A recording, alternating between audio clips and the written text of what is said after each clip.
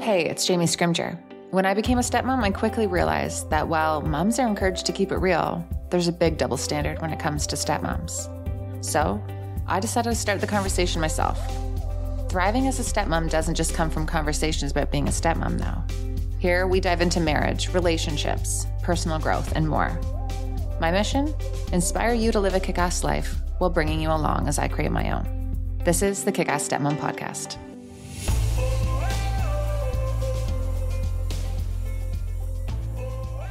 Hello. Welcome to the KICK-ASS Stepmom Podcast. Okay, guys, interesting conversation coming at you today. So I have been really intrigued lately by the idea of just tapping into my more feminine energy and, learning about the power of polarity in relationships. I've been just hearing women who I follow online and who I really admire talk about how there's so much power in tapping into that feminine energy and not feeling like they're in their masculine energy all the time, just feeling more nurturing and calm and creative, just not so intense. Now, admittedly, I didn't fully understand the ins and outs of this concept and the conversation. But when I stumbled upon a relationship and intimacy coach, Jake Woodard, on Instagram, I was like, okay, he's really into this. He's talking lots about it. I had to get him on the show.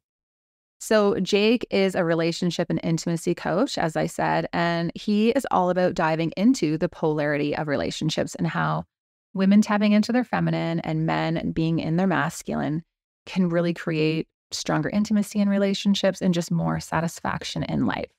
And I will say, I wasn't totally sure where this conversation was going to go because, to be honest, there are some ideas within this approach that uses language that I think could be very controversial, especially with the messaging around women's roles in society today. But I really enjoyed it and I learned so much. And I'm also going to be incorporating some of the communication strategies that Jake shared in how I communicate with Darren. So in this episode, we talk about how our childhood trauma can influence our levels of masculine and feminine as adults and how abandonment wounds specifically can emasculate men and lead to women being more in their masculine energy as, a form of protection. We talk about a man's role in protecting his wife, how Jake thinks that boundaries should be set, his thoughts on husbands' responsibility to protect stepmoms, protect their wives from issues with the ex, why you can't lead a healthy family until you become emotionally healthy yourself, why women aren't feeling safe with men, how to tap into your feminine, and where women's desire for control and, sometimes nagging comes from. There's so much in this episode. It is so powerful. And honestly, if you're like, oh, I don't know about this masculine, feminine energy thing, highly recommend listening with an open mind. I do think there is something in here for everyone. And it was such a powerful conversation for me. So Jake Woodard on the podcast. Let's dive in. Jake, welcome to the podcast. I was just telling you offline, so excited. I just have so many questions about your work. So I'm so excited to tap into this today. Find myself lost in your Instagram, sending reels to my husband and having interesting conversations. So welcome to the show. Thank you for having me. I'm honored to be here. Yeah, well, I'm honored you took the time. I think the best place to start, you want to just kind of give us a little bit of an intro into your work, what it is you got going on. Yeah, we'd love to. So basically, the short version, I would say, about 10 years ago, I was working at a job that I was very unfulfilled by. And now in many people's eyes, this would be quote unquote like the dream job. I was on my way to becoming a lineman, which for those of you that don't know, it's basically a person that works on high voltage wires. I went to school for it, got the training. I started with this company. And every single day I was going to work, I was so unfulfilled. And it just seemed like something was calling me to do something more. And inside this job, I was surrounded by miserable, negative people that were just complaining about their lives, complaining about their relationships. And I would just find myself so miserable every single day going there. I was making good money. I was 23 years old at the time. I'm on my way up to 6 figures. You're like making bank. Yeah, but there was a part of me that like my peace wasn't there. I wasn't fulfilled. And I remember I came across this word entrepreneurship and I'm like, what the hell does that even mean? So I started doing all this research. I read, a bunch of different books. And I read this book called Rich Dad, Poor Dad. And like, I'm sitting there reading these books and like all my thoughts in my head were like in this book. I'm like, holy shit, like this is crazy. So I started out on this path. I'm like, okay, well, I'm going to leave in 6 months. I'm going to quit this job. I'm out of here. I ended up leaving in 6 weeks and I had basically no parachute when I jumped, if that makes sense. And I'm from this small farm town. So like, it's not a smart thing to do to like leave a really good job in a lot of people's opinions from where I come from, like a good job with health benefits and pension and 401k. So I remember walking out the door, I kicked the door open. I'm like, I'm never coming back to this place, but I'm moving to my mom's basement. So I'm like, what the hell am I going to do? But I had this vision that I really wanted to help people. And that was like always like the core function of who I am was like, I really want to serve people. I really want to help people. And I remember I started posting content on Facebook. And at the time I would go live and I had 2 people watching. And one was my best friend and the other one was my mom sitting upstairs. And I'd have to tell her during the live, I'm like, Mom, you can't be on the internet right now. The internet's too slow because we live out here in the boondocks, right? So I'm like, you got to get off the damn internet. Yeah. So that was like the beginning of my journey into this. And it was funny because at the time I started out like with a lot of personal development and physical fitness and nutrition, all this stuff, because I had lost a bunch of weight because I was really overweight at one point in my life. I'd been bullied and picked on for it, but also the mindset behind it because I went through a lot of trauma in my childhood.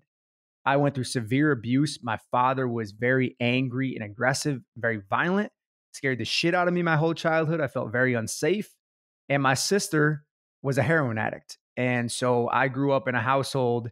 After I moved out of my dad's, I moved to my mom's house and I lived there for a few years. And we would literally have drug dealers in the middle of the night showing up at the house, banging on the door, trying to collect money from my sister. And if she didn't have the money, they were trying to, take her. So it was a very hostile environment. And, I walked in on my sister, passed out on the floor from heroin and having a needle hanging out of her arm. And it was just a wild environment for a long time. On top of that, like all the anger and just rage from my father that I dealt with. And then I went through my own internal battles and struggles, which was alcoholism and suicidal depression and obesity and addictions to porn and all this other crap. I went through toxic relationships with women. Basically, I went through all these like 20 years of suffering, if you will. And I woke up one day and I'm like, I can't continue to live like this. I can't keep being a victim of my life. And so I decided to start making changes and I started to change my mindset and I started to grow and become a better man and develop my emotions, open my heart back up because I was so closed down. So it was a really huge journey for me to overcome those obstacles of childhood trauma, which I'm sure most of your listeners can relate to. They've been abandoned by their father, criticized by their mother, some type of sexual abuse, some type of trauma. All of that gets locked in your nervous system. And then you repeat that in your relationships, in your life, in your job, in your profession. And you basically stay stuck at that like 7-year-old level or 5-year-old level from when you were hurt. And I started realizing these things through thousands of hours of listening to podcasts, YouTube videos, and hiring mentors, going to seminars. I went and did all these things, but then I had all these realizations on my own because I had like those tools, but I'm like, okay, how do you actually use it? And it just completely blew my mind that we can live a life that is much more free and fulfilling, but it takes us really getting out of our own way, which is so important. So that's a small intro to the work I've gotten into. And that's really how I discovered polarity work and working with men to build a stronger masculine frame, working with women to soften into their natural feminine essence. And then the couples work, bringing them together and having a harmonious, balanced relationship. Mm-hmm. And that's the piece that I find. Well, first of all, it sounds like you've had quite the story. I can actually relate to the being in the job where you're like, this is not me. Like, this is not right. I actually worked when I graduated university. I got a job at a bank and I was the account manager. I was like early 20s, looked like I was 16, helping people with their mortgages and like all of theirs. I did not know what I was doing. And about every day at 2:00, I would just look around and be like, what is happening? Like, this is not going to be my life. So I ended up quitting living in my dad's basement. So I totally get that call. I was like driving home the day I quit, listening to like Sugarland, just like blasted. So yeah, I get the feeling like, you need to make change, but your past and your stories and your trauma and all of this stuff, like it's a hard process. You know, I'm a huge lover of Element. It is my go-to electrolyte drink and a longtime sponsor of the podcast. So yes, Element is a tasty electrolyte drink with everything you need and nothing you don't. That means lots of salt and no sugar, no artificial ingredients, no coloring, no BS. It is formulated to help anyone with their electrolyte needs and is perfectly suited if you're following a keto, a low carb, or a paleo diet. I just did the metabolic reset, which I've shared about on the podcast, and it was totally okay on that as well. Basically, if you're a professional athlete or you're just an everyday mom, it is for you. Element is a huge part of my day to day, whether it be rehydrating during workouts, when I'm traveling, after maybe a little too much wine, in my cocktails and my mocktails. Like I am always popping the Element salt into my drinks. 100 milligrams of sodium, 200 milligrams of potassium, 60 milligrams of magnesium. I have one every day. Seriously, though, about the cocktails, throw in some lime Element salt with soda, tequila, lime, and mint. It is so delicious. So, staying hydrated is a crucial and huge priority of mine. And proper hydration isn't just about drinking water, it means having adequate water and salt. And big news, Element just introduced Element Sparkling. So again, no sugar, there's no caffeine in this, all electrolytes. Element Sparkling delivers the same zero sugar electrolyte formulation that I have been telling you guys about, now in a bold 16-ounce can of sparkling water. I couldn't have got better news. This is so exciting. I am such a fan of Element.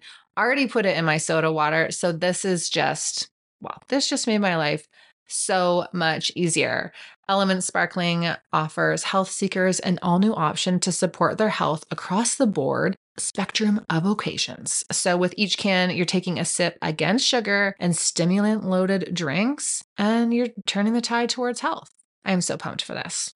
To grab some Element, head to www.drinklmnt.com/KICK-ASS Stepmom and get a free sample pack with any drink mix purchase. That's just the drink mix purchase. I love these free sample packs because it just gives you a chance to try all the flavors and decide which one is your fave. Mine is watermelon. Darren loves lime. Head to www.drinkelement.com/KICK-ASS Stepmom to get a free sample pack with a purchase of a drink mix and keep your eye out for the new Element Sparkling. Seriously, cannot wait. Diving into the work that you're doing now, I find it so interesting, and it's kind of something that I'm just kind of learning more about, like the masculine and the feminine. And I have so many questions, just so many questions that I want to dive into with you. So can you explain a little bit about what you mean by that? Because I can imagine with where we're at right now and where the conversation with women is right now in terms of like going out, like boss babe, like super independent, own your future, all the things, that you might get some backlash when someone's saying, or when you're saying you need to surrender and, you know, almost like submissive, the man step into their power. So can you unpack all of that for me? Of course, I would love to. You're like, yes. And that's the thing too, is we're living in a society right now that doesn't allow space for a woman to be feminine and a man to be masculine, because that's not the agenda in our society. Like the agenda is to masculinize women, to burn them out from overworking themselves, to always have to be the leader, the decision maker, the provider, the protector. And women are so burned out and disconnected from their femininity because of this. And in the same regards, men have become very passive, emasculated, indecisive, wishy-washy, flighty, inconsistent. And I know that women listening to this who are dealing with these type of men, they're like, absolutely, I see that all the time. And men that are listening to this and they're seeing the guarded, controlling, critical, nitpicky women, this is because there's an imbalance in their energies. And now, for those of you that are not very familiar with masculine and feminine energies, all human beings embody both masculine and feminine energies. So a man can embody excess feminine energy. A woman can embody excess masculine energy. When she does, I'll go back to the woman, for example, because predominantly your listeners are mostly women, right? I would imagine. Yeah. So when a woman is embodying excess masculine energy, I always say like she becomes dried up, like her joy, her pleasure, her zest and passion for life, you can see a woman's physical body change. She becomes contracted. Her aura, like her energy field, it loses that glow and becomes very dark. And just like she becomes so rigid and very like intense with her energy because she's protecting herself. So a woman that is carrying excess masculine energy, or she has become masculinized, who is protecting herself, is typically because of past trauma from abandonment from the masculine. And these are very, very triggering and hypersensitive conversations that I throw around sometimes very loosely. So if a woman is listening to this and she has past trauma and she hears me say certain things and it activates that in her body, she's going to have an emotional response and go, well, fuck this guy. I don't want to listen to this. But if she's open to receiving where I'm coming from, to be able to feel safe to hear what I'm saying, it can activate something to heal a part of herself, right? So a woman that has been abandoned by the masculine has learned not to trust the masculine. Say her dad left her when she was 5 years old, or he wasn't emotionally present. He was working all the time. He was checked out. Another sneaky one here that comes in is the mother. The mother, maybe she had a mother who had excess masculine energy, who taught her not to trust men, who said men are no good, or whatever her story was. And she put all of that negative energy into that little girl. She then develops into a woman and becomes very guarded and cold and critical and shut down because she doesn't trust masculine energy. Once again, she's retracting because she doesn't feel safe. And when a woman doesn't feel safe, she overdevelops her masculine energy. She puts up this shield, which the shield, by the way, can look very good on the outside. She's successful in her career. She's a quote unquote boss babe. She's very independent, but it looks good on the outside. But on the inside, she's completely miserable. She's completely shut down. And she doesn't feel love. She doesn't feel joy. She doesn't feel pleasure because she is disconnected from her heart and she lives in her mind. And that, to me, is why so many women are struggling right now, is because they've been pushed by societal programming, by trauma, and through many other forms. They've been pushed to be masculine, overly masculine, which is causing them to be so disempowered, so disconnected from what they really are, their natural joy and their natural radiance, that it's creating a world full of cold, robotic women. And then on the opposite side of this, at the same time, you have men. I'll talk about the typical nice guy, and then I'll get to the guy who is emotionally shut down. The nice guy is this passive, indecisive, people-pleasing, weak boundaries type guy who doesn't want to step up, assert himself, who doesn't want to step up and take the lead because he's afraid of rejection. So he gets into a relationship, we could say, with this very masculine woman who is the leader, the provider, the decision maker, and she basically bosses him around and controls him. In the hindsight, he feels so disempowered and he's not getting the relationship he wants because he's in a relationship with a woman that just completely walks all over him and he follows her around like a little puppy dog with his tail between his legs, which he doesn't want that. No man with an ounce of masculinity in his body wants to be dominated by his woman because that doesn't feel good. Just like no woman with an ounce of femininity in her body wants to be the decision maker all the time. She doesn't want to make all the decisions. She doesn't want to make all the plans. She doesn't want to lead the relationship. She wants to be able to sit back and be like, I trust that you'll take care of this, baby. I trust your leadership. I feel safe with you. Now, most women have never felt that in their entire life. So how can they do that? Right? Like it takes a serious amount of work for her to first soften into that feminine space and for him to be strong in that masculine role. Yeah. This isn't saying that women aren't competent to take care of themselves, because they absolutely can and they can do a great job of it. But if they want a masculine man in their life, there needs to be space for them. I can imagine people listening to this random like, well, if I soften and I let him take the lead, shit's not going to get done, right? Because you're in that pattern right now. Because I do feel like you're bang on with what women are feeling right now. There's just so much. We were just talking this on another podcast interview today. There's just so much pressure on women to, be the boss babe, have the career, show up for the kids, keep the house, like do all of the things. And it does get you into this place where you are burnt out and there's not a lot of softness because you don't have a lot of time and faith, right? That someone is going to come in and support you. So how do you even get out of that space?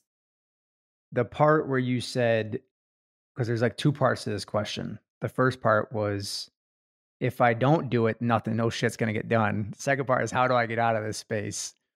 The first part, if I don't do it, the shit don't get done, is learning how to communicate from your femininity.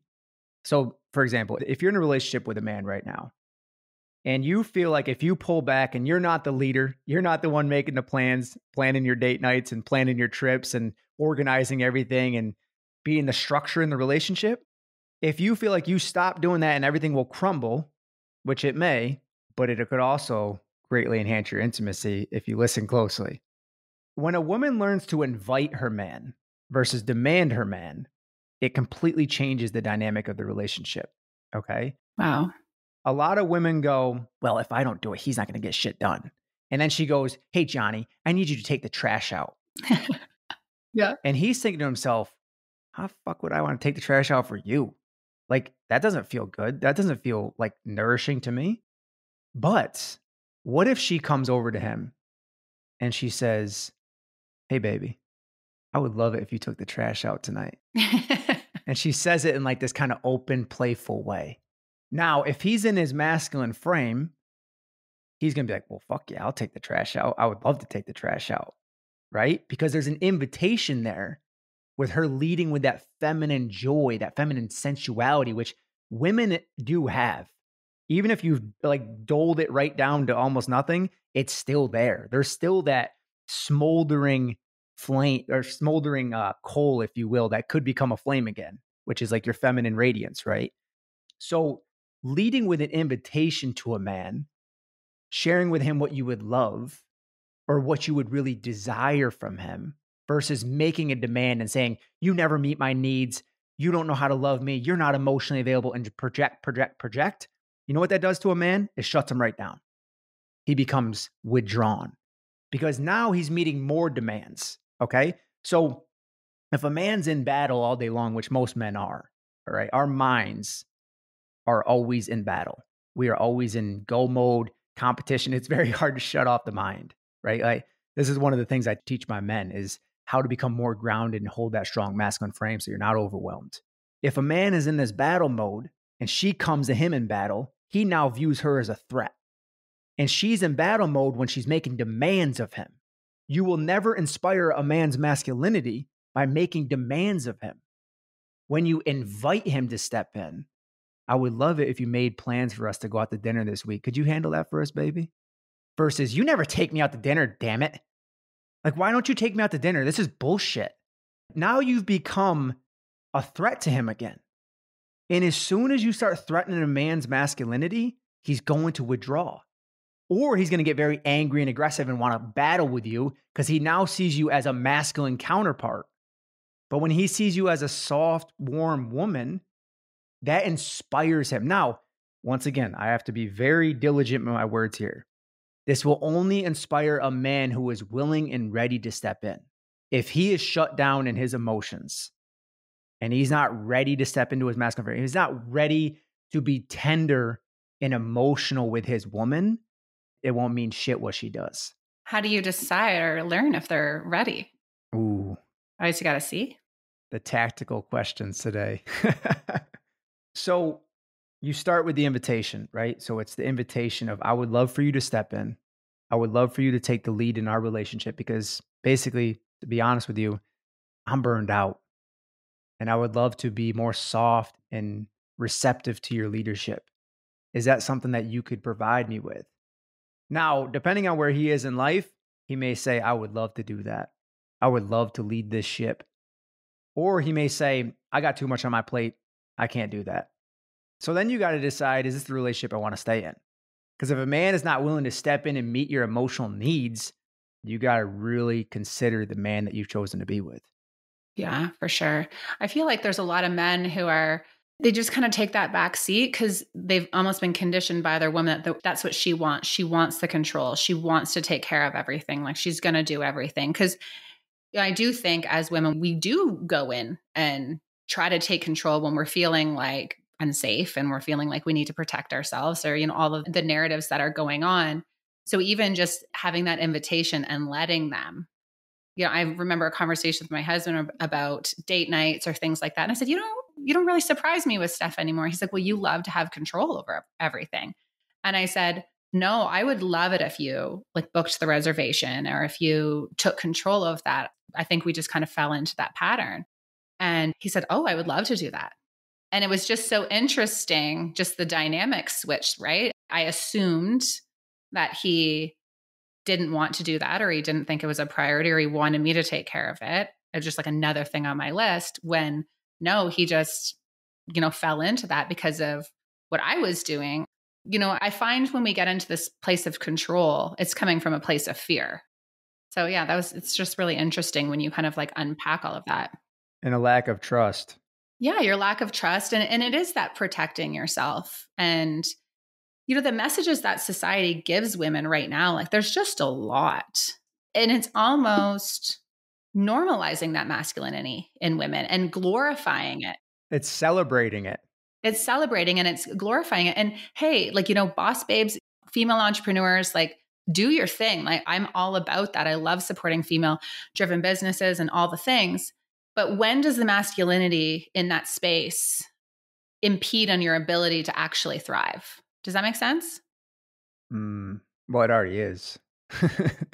Yeah. I mean, just think about it. How many women in the world right now have that knee-jerk response to step in, take over, be in control, micromanage, hover over him?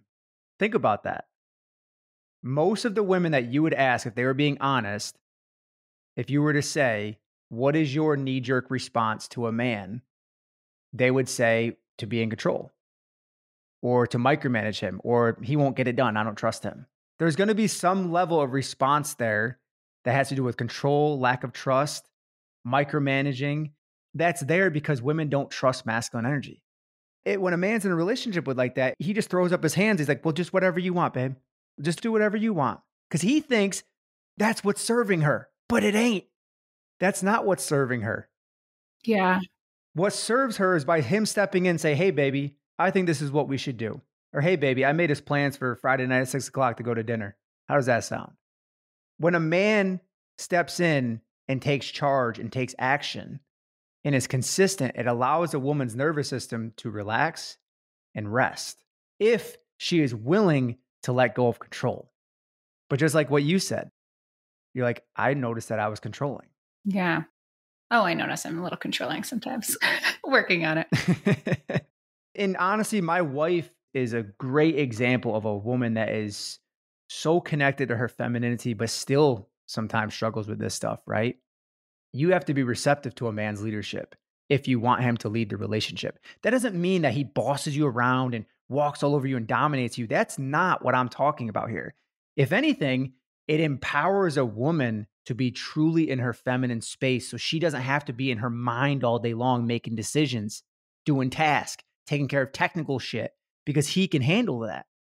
My wife is really good at like being able to inspire me to step into my masculine. She's very good at it. She can recognize when she's being controlling. She can recognize when she's being nitpicking, and she's receptive to my boundaries when she is. What does that look like when she's encouraging you to step into your masculine? Like, tell me a little bit about like how that looks in like the everyday of a relationship. That's a great question, honestly. So number one, it starts with her energy.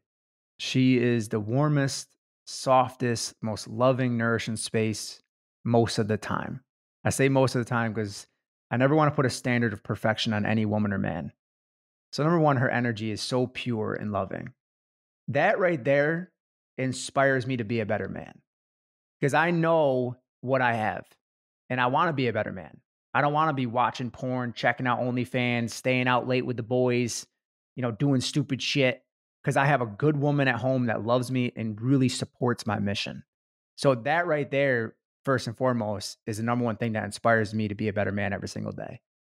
Number two, there's some technical and tactical things that she does that I always kind of like think in my head right now. I'm like, she knows exactly what she's doing right now because I'm so aware of this shit, right? Like for example, sometimes I have a tendency to be more on the ramrod Rick, as I have archetypes here. Love it. Go for it. So I tend to be more like the ramrod Rick, and I can be too aggressive sometimes. And now women have a lot of sensitivity and emotions. And sometimes when I'm too aggressive, I notice that I hurt her. And she'll say to me, instead of closing down, which she used to do, she'll open up and she'll say, "Hey, baby, don't you think that you could have delivered that a little bit more gently to me?" And I'm just like, shit, you're right, I could have.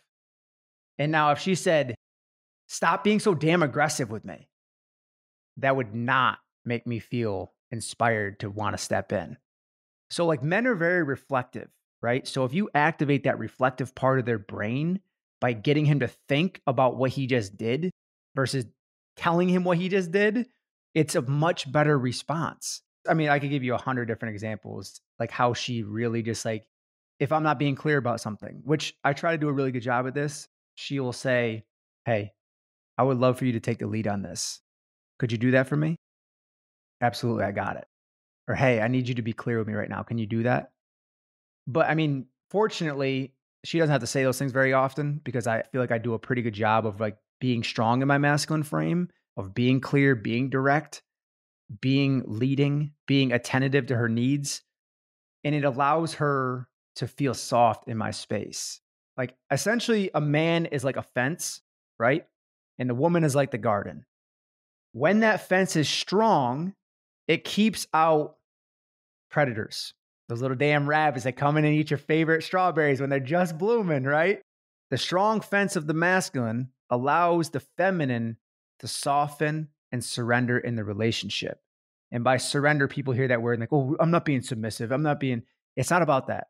It's about being soft, connected to your heart, open to your femininity, open to your pleasure." That's really what true surrender is, like healthy surrender. It feels good. Just like the wave surrenders to the shore when it lands on it and crashes down. It feels safe to let go and crash down. But in order for that to happen, that woman has to be so willing to trust and let go of that control. It all comes back to control. For a while there, Darren and I were out of sync. From our calendars to communication to what was going on in each other's lives, there was just so much going on that date night and connecting with each other fell off the list.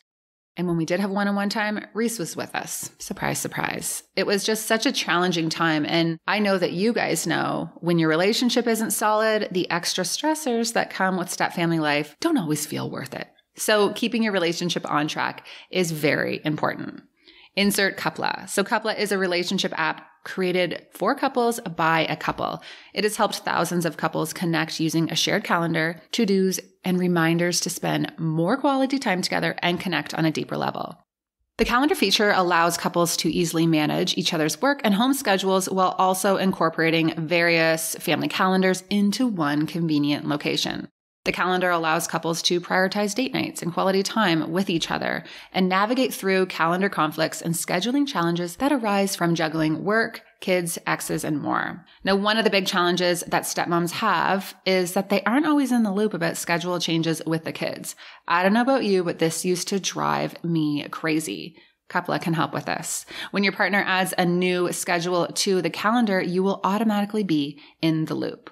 You can also keep date nights on track with the date planner. As we all know, a regular dedicated time with your partner is one of the best things you can do for your relationship. But with work and friends and children and all the things demanding your attention, it can be hard to carve out that time to be together. So you can plan dates easily, get reminded about your upcoming dates, and keep your date nights on track. KICK-ASS also has the only task manager and to-do list specifically designed for couples. Beyond simply managing groceries, couples utilize these lists to organize everything from planning their next vacation to managing a home renovation to curating exciting date nights ideas and keeping track of gift ideas. KICK-ASS is offering a 50% discount off an annual subscription for my listeners for the first year. All you have to do is enter Jamie when you check out. You can get the link via my show notes, or you can also download KICK-ASS from the App Store. And after onboarding on the subscription page, you can click Redeem Offer and enter the code Jamie to get your discount. If you've been around since the beginning, you know that I created this platform and community 100% on my own. Google searches and podcast episodes and help desks are my business coaches, and that includes creating my website. Speaking of my website, if you've been on it in the last year or so, you know that it looks freaking amazing. Yeah, I know, humble brag, my website is bomb. I get a lot of questions about who designed it and how much it cost. And here's the deal. I did my own website. I just bought a template from Tonic Site Shop and customized it so that it's aligned with my brand, my messaging, and my style. Tonic Site Shop has redefined the website template. So throw out everything you think you know about creating a website and check out Tonic Stat. These are completely customizable websites designed for people who give a damn. I've heard people say that your website does not matter. That is complete crap. These days, your website matters big time. These templates are incredibly user-friendly with a drag and drop design. You use this intuitive platform called Show It to customize your website template without needing to know a single line of code. You just drag and drop like it's hot. No tiers, no code, no limits. Head to www.jamiescrimger.com/tonic to choose your template and then use the code JAMIE15 to get 15% off. These templates are totally worth the investment and help me take my brand and my community to the next level. I can't wait to see what you create. I keep thinking, like, as you're going through this, about, so my community, so we're a lot of blended families and stepmoms. And I think, something that my husband has always done very well, and I hear you talk about this in your content, is protecting your wife. Like, your man is your protector. And I think that is just so powerful for women to know, like, he's protecting me, like I'm safe with him, and just in any relationship. And I think a lot of stepmoms struggle because they're in these dynamics. And I'd love your thoughts on this, where, he's been in a marriage before, it hasn't worked. There's children involved. He's co-parenting with the ex. And, maybe the ex is attacking the stepmom, or the ex is causing conflict that's, creeping into their home, and they're waiting for their partner to protect them. They're waiting for their partner to deal with this and to shut this down. And you have these men who are allowing this toxicity, or, the stuff from their previous marriage. So there's obviously, that's loaded too, right? Because he was protecting her at one point. But what are your thoughts around just kind of that dynamic and a husband's role in that? It's his duty and obligation as a man to preserve and protect his woman's femininity. So from any outside threat that may be. So if that is a controlling or toxic ex-wife, that is his duty and obligation to be very clear and direct with his boundaries and to not allow that to enter their relationship. When a man protects well, he doesn't allow outside influence into the relationship. Because there's already going to be stuff that happens inside those four walls, okay? You don't want extra people, intruders coming in to take from inside your four walls. But men don't think about this. Like, oh, well, she can handle it. But women are so sensitive and have such different emotions than men. And I know people think that, well, that's a bad thing. No, it's not. It's just how they're wired. Women are so much more sensitive and emotional than men are. We're more logical. That's just how we are. So a thing that might not bother a man will really drive a woman insane, right? So in the situation that you're talking about, he needs to have very clear and defined boundaries with his ex-wife. And if she is in this situation, coming to him and saying, hey, baby, I really don't feel safe with your ex-wife, or I don't feel at ease with your ex-wife. Could you please protect me in this space so I can feel safe? Like, it's really about the words and the delivery of the woman. Like, if you go to him and you make a demand, once again, we're going back to the invitation versus the demand, and you say, I can't stand your ex-wife. Like, you need to handle this. Like, take care of it. That is not inviting him to take care of it. If you come to him, you say, baby, I got to be honest with you right now. I do not feel safe with your ex-wife. I would love for you to protect me so I can feel safe in this space. Is that something that you can do for me? And he, hopefully, now once again, it's an invitation, doesn't mean that it's a guarantee. He steps up and says, you know what, baby, I can handle this. I'll take care of that. And then he approaches his ex-wife, sets a boundary with her, and he sets basically an outline for the relationship. Mm-hmm. You wonder how the dynamic of that previous marriage, if she's in her like the ex is in her masculine and he, wasn't stepping up, how that would play into the new relationship. The same pattern will continue if he doesn't heal it. Yeah, if the ex is so used to controlling, being demanding, taking care of everything in that sense, and he doesn't set those boundaries, then you're going to end up with that in the same relationship. Well, he got there in the first place because he was afraid of her, right? So like if you want to evolve as a man in your new relationship, you have to stop being passive and playing small and retracting yourself when you should be stepping up, setting a firm boundary and say, listen, I will not tolerate this behavior. And when a man begins setting those boundaries, people may not like it. My wife doesn't like it when I set boundaries with her. I can feel it in her body, her wanting to fight against me and to give me every ounce of attitude she has in her body, but she restrains. Like if my wife is being what I would consider to be having an attitude with me for no reason, like, how women like to give an attitude sometimes for no reason, right? I have no idea what you're talking about. Yeah, no idea what you're talking about, right? Yeah. And I'll pull her aside and say, hey, baby, I don't like the way you're talking to me right now. I need that to stop.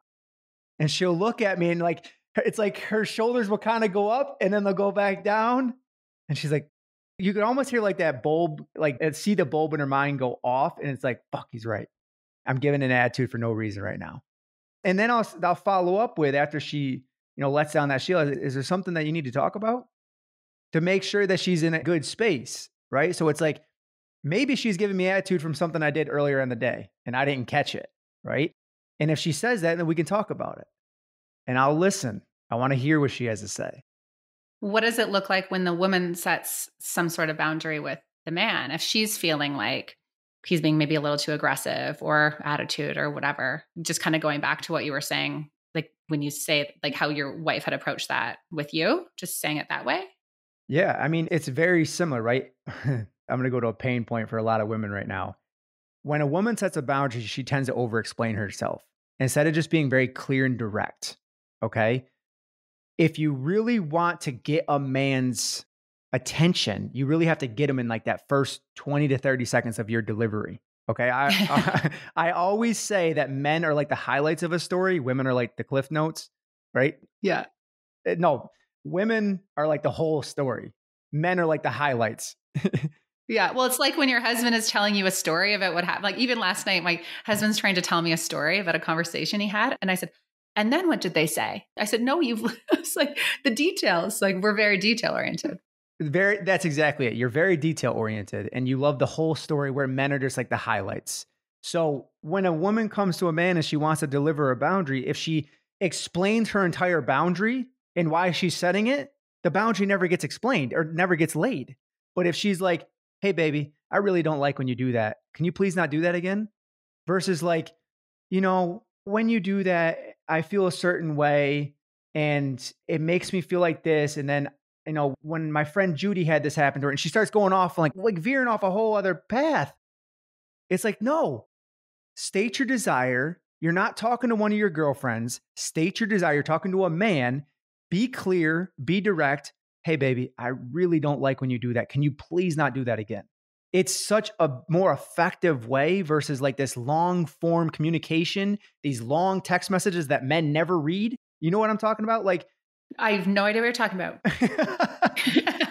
But that's how women communicate with other women. Like, for example, another perfect example, me and one of my boys want to get together on a Friday night, have a nice fire.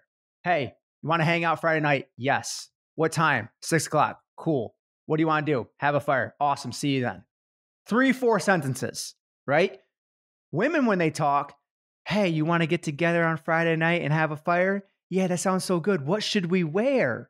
And then, well, I got this red dress already picked out in my closet that I've been dying to have, right? So maybe we could bring some wine. Should I bring some snacks? Like they just go on for hours in this dialogue of like all the details of the entire, because they want to experience the fullness of that moment, right? Where men are just like, give me the logical steps, tell me where to be, and I'll be there. Yeah. Oh my gosh. That's just how we operate. Well, this is so good. So when a woman communicates to a man like a woman, guess what? She either A, emasculates him because now he's all in his feminine and he's like, oh, baby, that looks so nice. And yeah, we should talk about that, right? Yeah. So A, she emasculates him, or B, she never gets to the result that she wants. So there's two things that are going to happen there. But this third option, which is option C, clear communication with a man. I would love for blank. Can you please give me blank? And it's 2-3 sentences. Well, all the feelings and emotions you have, just deliver from that short punch. And then when he says yes, then you can open up more and express what you're feeling, right? And he can hold containment for that. So it's like the first step is getting that clear communication across. So he's like, yes, this is what I need to do. Men need actionable, deliverable steps. If you give him a whirlwind of emotion and he doesn't know what to do with that, right? I can't metabolize that. I don't know what the hell to do with that. If you take a fire hose and you spray it in my mouth, you're going to drown me. But if you give me just a little bit of a water hose, I can drink out of that. Yeah, that's so good. But once again, women might hear that and they may be like, well, he's telling us to repress ourselves. Because I've heard this before when I've taught women this style of communication. Try it with your man and tell me if you feel repressed. When you finally start getting the results that you want with your man, are you going to feel repressed? No, you're going to feel empowered because you're like, holy shit, he actually just took the lead on that. He made a plan. He listened to my needs. He listened to my boundary. But why did he listen? Because he knew what to do. You gave him clear communication. We'll go into sex. We'll talk about sex. Everybody loves talking about sex.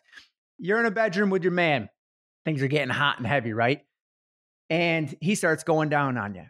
Oh, we are talking about sex. Oh, yeah.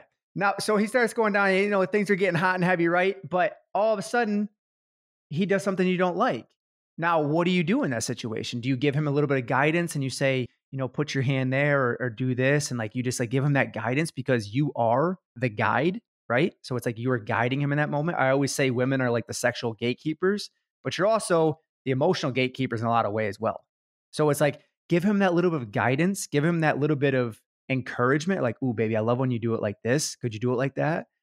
Give him that soft, gentle warmth versus either A, shutting down or say, you're doing it wrong, right? That doesn't inspire a man. So give him the blueprint to how to love you, okay? You do it in the bedroom, you do it outside the bedroom, you do it with your communication, all these different levels. You're teaching him how to love you, essentially, with your communication. And men like that. We men, we hear that, we're like, shit, she likes that? I'm gonna do more of it. Because that's how we operate. We actually really have a deep desire, I would say most men, if he's a good man, to truly serve his woman, right? We want to give you a beautiful experience, but we often don't know how to best do that. And we're just guessing at it a lot of times. Mm-hmm. And it's hard when we have these walls up and aren't being open about our needs. That's a whole other part to it. Yeah. Yeah. You know what I'm really interested in is just to go back. How did you go through this healing process? Because you talked about, your relationship specifically with your dad and how he was very aggressive and all of that. And I did see there was a reel on Instagram and you guys went to go pick up a truck. Oh, yeah. He's so funny. God, that was funny. And he does seem like a very aggressive, abrupt, no bullshit. He's old school, man. Yeah, I loved it. It was so funny. And what was that process like for you and going through and healing and, still having those relationships with your parents or with people who have hurt you and, getting to this place where you're at now? What's that been like for you? Oh, it's been an ongoing process, to be honest with you. For a long time, I held a lot of hatred in my heart towards my father.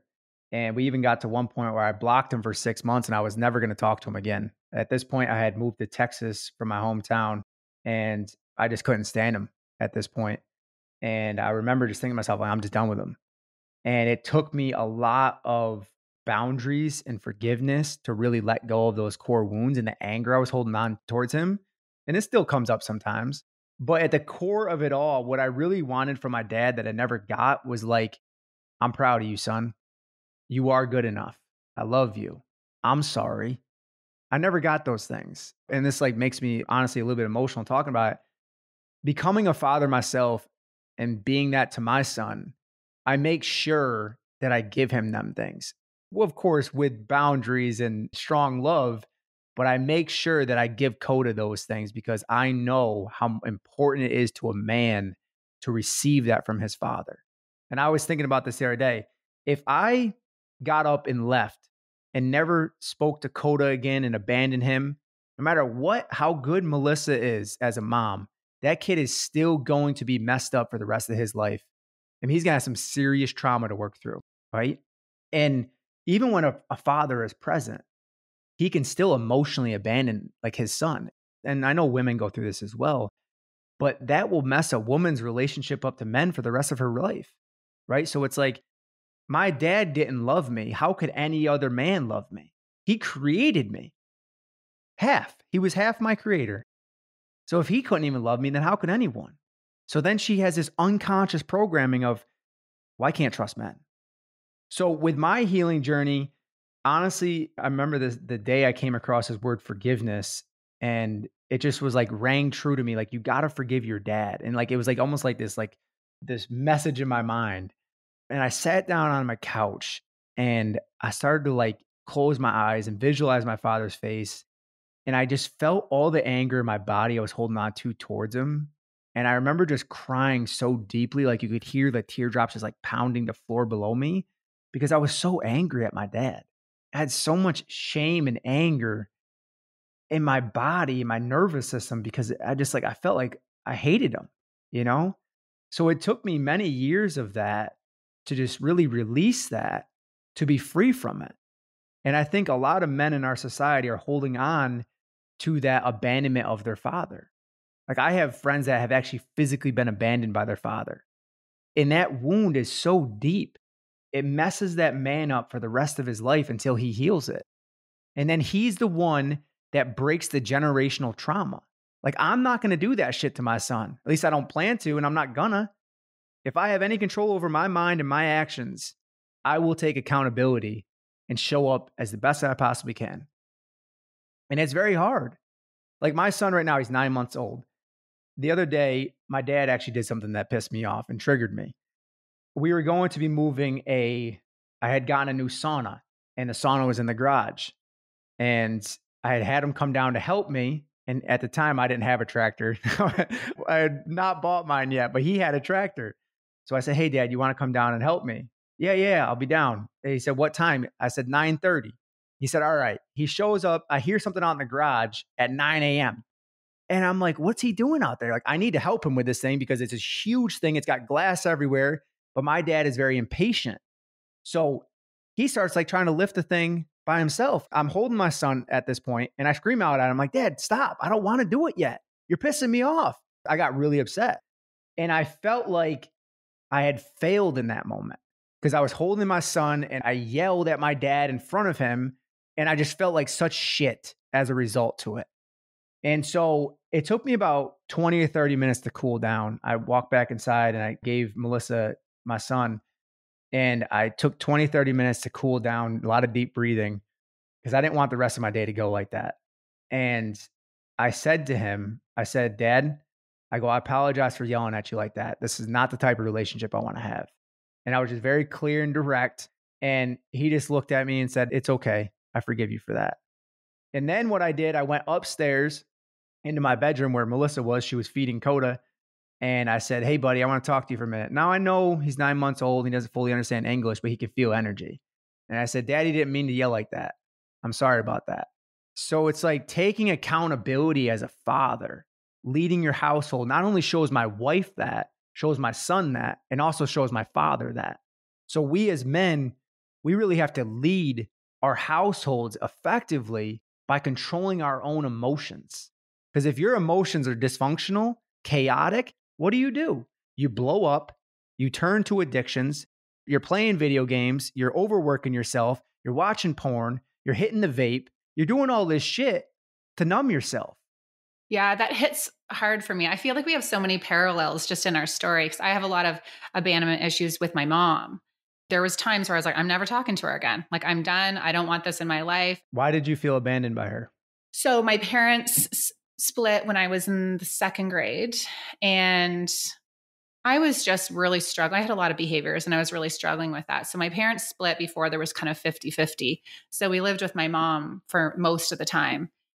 And I just was always acting out. And she moved us to another town with her new boyfriend who they had had an affair. So it was like a whole thing. And I was living there. I was being bad. I was acting out. I was so hurt. If you look back at it from what we know now, I was just traumatized. We had just been ripped out of my home. My family had been taken apart, like all the things. So I'm in the fourth grade at the time. I would call my dad every night because that was our hometown. Can you come pick me up? Can you come pick me up? And my poor dad just getting this because he can't, right? There's court orders, all the things. And eventually she let me go live with them. I called him like probably every day for 8 months. And so I went and lived with my dad, and my mom never really called, right? There was never really going back and forth. I never really had a relationship with her. Here and there we would, but I had my 3 younger siblings. And so they were all close with her.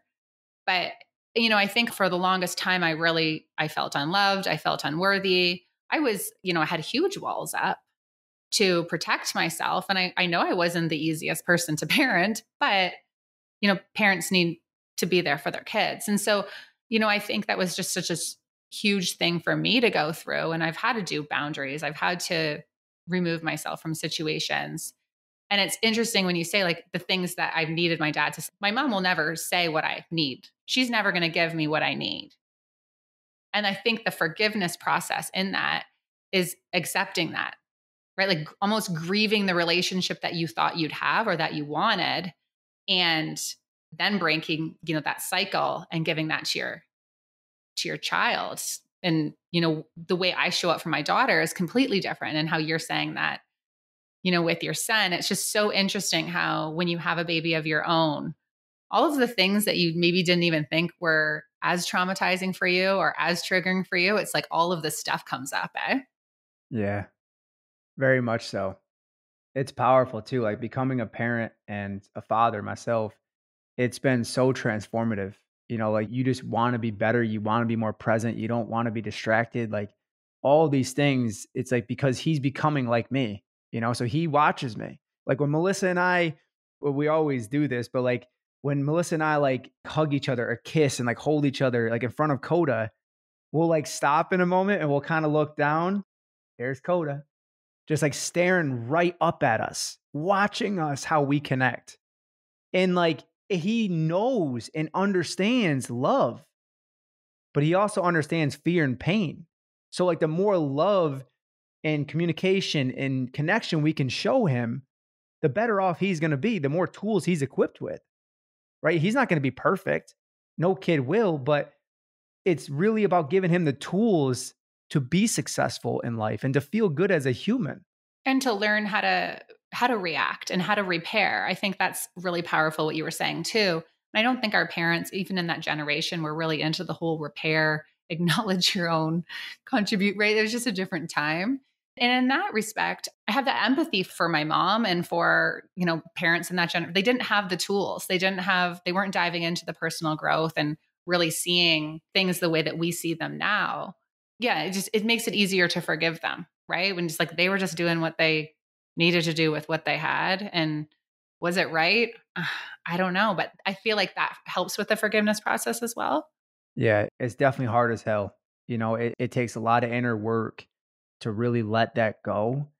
And it may still come up from time to time. And that's when you just like have to have a little bit of grace for yourself to not be so hard on yourself. Like, well, oh, why do I still feel anxious sometimes? Well, you're human and you're learning to figure out your emotions and you're probably working through past trauma. Like so many people are just so quick to just beat themselves up. And I know with women, a lot of it is shame. Women carry a lot of shame around how they look, how they present themselves. And they carry so much heaviness and shame in their body, but it doesn't serve them. And you see it in our world today. And obviously, like the marketers just prey on that with all this makeup and everything else to make a woman look more beautiful unnaturally. But in her natural essence and her femininity is really where she shines the most. And you can feel it in a woman that embodies that. It just glows through her. Like the natural beauty. Yeah. Like her shame being released is better than any makeup she could ever wear. Right. So it's going to just glow through her and like just radiate. I always call it the feminine radiance. Like she just has that aura And a man is so attracted to that, it's magnetic, right? We want to be near that. We want to be a part of that. Just like the sun finds the flower to penetrate as the flower opens in the morning. It's just like the openness of a woman's heart, the masculine wants to penetrate that. Literally. No. Sorry, I had to. Yeah. Well, literally, emotionally. I had to do it. Yeah. Well, thank you so much, Jake. This has been so good. You went there. I didn't. You shifted the conversation at one point. So this has been so good. Thank you so much for taking time. Where can everyone find you? I'm most active on Instagram, and my Instagram is just _Jake Woodard, WOODARD. I have a podcast as well called The Awake with Jake Show. Got a couple hundred episodes over there. So good. Well, I appreciate just the work that you're doing. And there was some things that you say, and I was like, oh, that could trigger women, or that could be perceived in the wrong way. But how do we heal though? Yeah, it's how do we heal from that and hear that? When you go to the gym and you're uncomfortable, like, do you feel like, you're not supposed to feel comfortable when you're growing and healing? It takes you looking within yourself, looking at your shit and going, oh, that kind of hurts. But why does it hurt? Why does it trigger you? And you sit in that feeling of that. And that's where our growth is as humans. Like when we look at our triggers and we go, wow, I get so easily triggered by the ideology of being strong and independent. Well, if you're strong and independent and you're not fulfilled in your love life, maybe there's a correlation there. And that could be a really huge blind spot that you haven't seen. Wow. That was a good way to end it. That was a banger.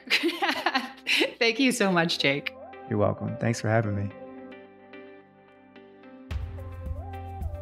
That's it for this one. Thank you so much for tuning in. And if this episode resonated with you, I'd be so grateful if you could share it with someone in your life who you think could benefit from it. And if you haven't already left a rating and a review on iTunes, it really is the best way to support the show. And if you're craving more real talk and coaching and community, be sure to check out my membership, the KICK-ASS Stepmom community. Head to www.kickassstepmom.com to learn more.